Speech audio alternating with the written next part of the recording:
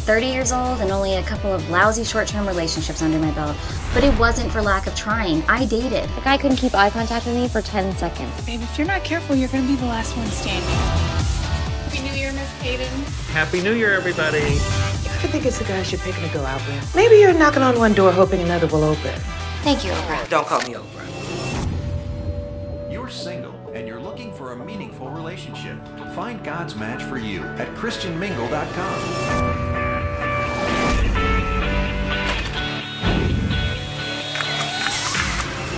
You're right, this is wrong. This is wrong. What's wrong?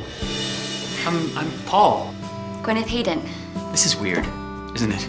It's a weird way to meet somebody. It's a very strange new world. But the stuff between never really changes. Family, joy, our love for the Lord. Yeah, I gotta love him. The Lord.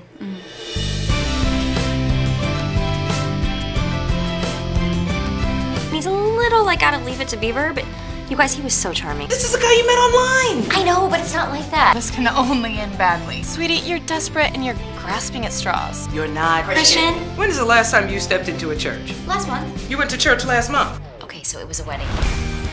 You're not going back to 1950, sweetie. You're going to church. What am I doing?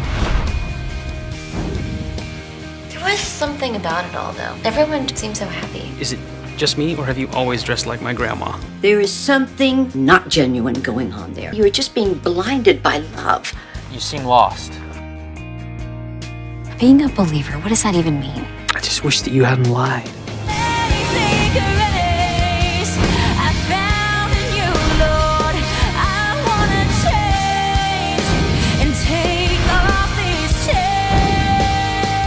I wanted to say thank you for opening my eyes, my heart, to all of this. For the first time, I have this sense of purpose in my life. Praise God. Dear Lord, we just want to thank you for bringing Paul and I together. You really did good. Thank you. I have never prayed over coffee before. Do you have any water? Hey movie fans, Valerie here with a cool Avengers movie fact. Did you know that the SHIELD research facility was actually NASA's Planbrook Station, the world's largest space environment simulation chamber used to test rocket engines and space stations. Also housed at the station is a hypersonic tunnel facility and cryogenic propellant tank. Wow, now that's pretty amazing.